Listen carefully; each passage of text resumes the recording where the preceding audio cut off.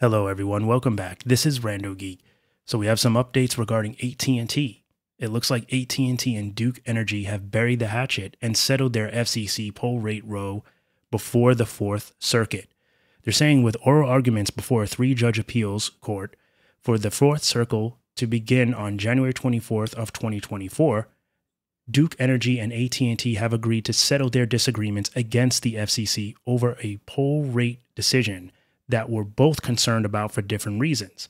They're saying on November 18th of 2022, in a unanimous vote, the FCC stood by its 2021 decision regarding utility pole attachment rates in a dispute between AT&T and Duke Energy Progress, denying Duke Energy's bid to revisit a rule that slashed the rates that AT&T pays to attach equipment to its utility poles. However, Duke Energy sought judicial review by filing a petition for review 10 days later. AT&T also sought review, and both petitions were consolidated. After both companies resolved their differences, the court dismissed the appeals on January 8th of 2024. They're saying that the FCC did not oppose their motion. Following the November 18th, 2022 vote, FCC Chairwoman Jessica Rosenworcel applauded the FCC's resolution of the Joint Use Agreement decision, stating, "The details are complicated, but the message is simple. The Federal Communications Commission stands ready to do what it can to provide certainty so that disputes like these are resolved, poles are accessed, and high-speed networks are built. The settlement signifies a resolution to a contentious issue that had the potential to impact pole attachment rates and the deployment of telecommunications infrastructure. However, the precise terms and conditions of the settlement remain undisclosed," they're saying, which of course leaves some aspects of the resolution open to interpretation. Now, if we look at the article here, which I'll leave the link for you down below in the description, you can see the actual court case here, and we can see the petition for review, some of what was going on. Duke Energy was a party to the preceding underlying order. There's some mention, some other cool stuff here.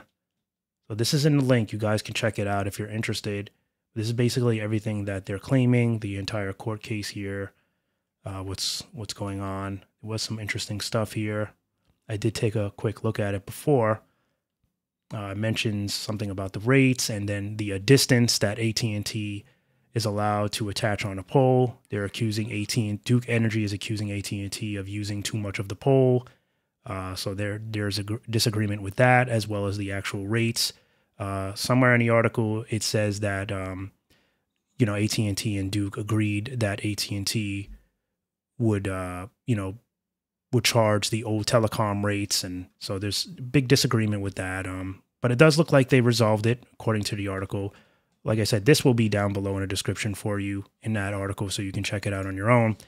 But it is good to see that it was resolved, because most importantly here is we want these towers built. We want the networks built out.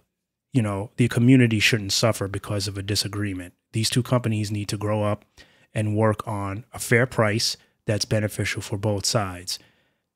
Bickering about these things is hurting the community, not just the individuals that live there, but it hurts them financially, because tourists are not going to want to come to these cities and towns if they can't get connected to the internet. There's a lot of AT&T, wireless, consumers that have AT&T as their primary network. And if you don't have good service there, they're not really going to want to stay there for very long. There's a lot of people that work during their vacation, work remote. Maybe they're at high positions and they have to always be on call. They need access to the internet. They want to use their phones. Maybe it's a work phone or a work laptop. So, good to see that it was resolved. Like I said, members of the community, the town itself, financially shouldn't be at burden because these two can't work on an agreement of a fair price. So good news for AT&T and Duke, working it out, getting the networks built. That's what they're supposed to be doing. So as always, thank you guys so much for stopping by and watching. We'll catch you in the next one. Bye for now.